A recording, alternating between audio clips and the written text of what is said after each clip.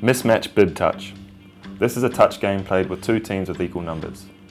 On each team, half the players are in bibs and half are without.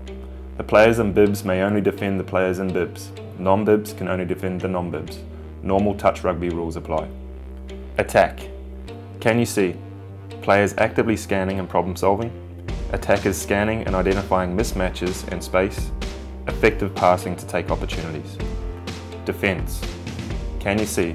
Players actively scanning and problem solving. Defenders repositioning to be effective in the game. Defenders effectively applying pressure.